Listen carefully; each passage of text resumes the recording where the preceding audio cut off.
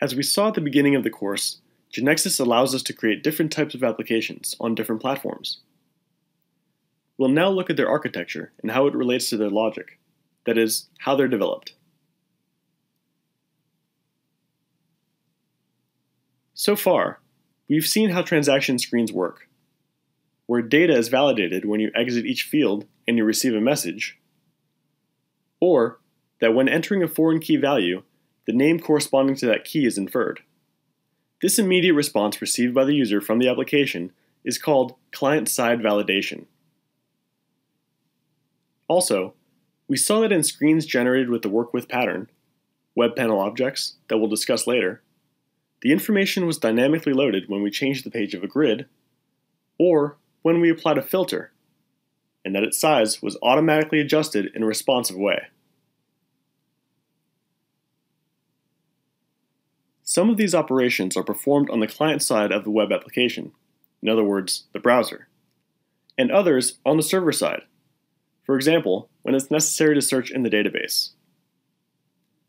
The application logic is on the server side, so when we run an object in our application, the browser requests the corresponding page from the server. The server prepares the information, obtains data from the database if necessary, builds the screen, and sends it to the browser for display. In some cases, once the page is being viewed in the browser, we start an action, such as when applying a filter to a query, in a grid for example. As a consequence, the code on the client side communicates with the code on the server to return the data that meets the filter, and can then refresh only the part of the screen involved in the action. In this example, the grid. In turn, if we sort a grid column, or if in a transaction we exit a field that causes a message to be displayed, it's resolved by the client alone with no need to access the server. In this architecture, the client has some intelligence, but the decisions are made on the server because that's where the complete logic of the application resides. What we've developed so far is basically the application back office, as we've seen how to manipulate the database, transactions, and how to query its information in a more hierarchical way to achieve those additions, deletions, and modifications, that is, everything built by the work with pattern. However, with this same architecture, we can also build customer-facing applications. In GeneXus, to build these applications, we use .NET, .NET Core, or Java. GeneXus uses these languages for the code for both the client, front end, and the server, back end. There are other types of applications that can be web or native for mobile devices, which are very powerful to display information fast and with a special focus on design and interactivity. These are customer-facing applications, in other words, user-centered, with rich on-screen information that load parts of the page only when needed because they're designed for extremely high performance with the best possible user experience.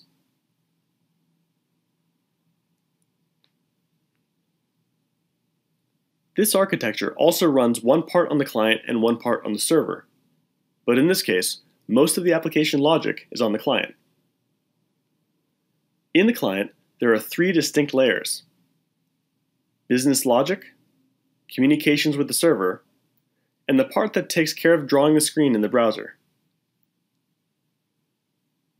With this scheme, most of the functions are performed on the client, and the server's only access to request data from the database or modify it, and other resources provided by services. This type of customer-facing applications that require a powerful client in order to deliver a high level of user experience and interactivity are more recent than the responsive applications we saw earlier. To be able to handle these demands, frameworks such as Angular, React, or Vue have emerged in the market, with all the power to build a smarter client as required by these applications. As we've said before, GeneXus also allows developing customer-facing applications in Java, .NET, or .NET Core. But the advantage of programming them in Angular is that the same panel objects designed for the user interface can be reused, almost unchanged, to generate the native mobile application for both Android or iOS. So far, we've focused on web applications. And now we'll look at the architecture of a native mobile application. In particular, we'll see the architecture of mobile applications always connected through Wi-Fi, online applications, which is the most common case of native applications, while keeping in mind that GeneXus also builds offline applications. A mobile application also has a part that runs on the client, in this case the mobile device, and a part that runs on the server, which provides information to the client. The application code runs on the device, which accesses the server only when it needs data. With GeneXus, we can generate these applications for Android or iOS devices. The server services, which provide data to the client, can be generated in Java, .NET, or .NET Core. As we can see, this architecture is very similar to that of high-performance web applications, and for that reason, the programming method is very similar, with some differences that we'll see later on. The application's architecture conditions many aspects of the application, in particular, the way that they're programmed. When the client is light, almost all application requirements will be solved on the server. So our programming will always be focused on server operations, such as, for example, accessing the database. On the other hand, when we have a powerful client, many operations can be performed on the client itself, without having to resort to the server. However, there are other operations mainly related to database interaction that do require the server programs. For this reason, we must have a different syntax to indicate when we want certain code to be executed on the client and another on the server. This also applies to the programming of native applications for mobile devices. Next, we'll see how applications of each type are programmed.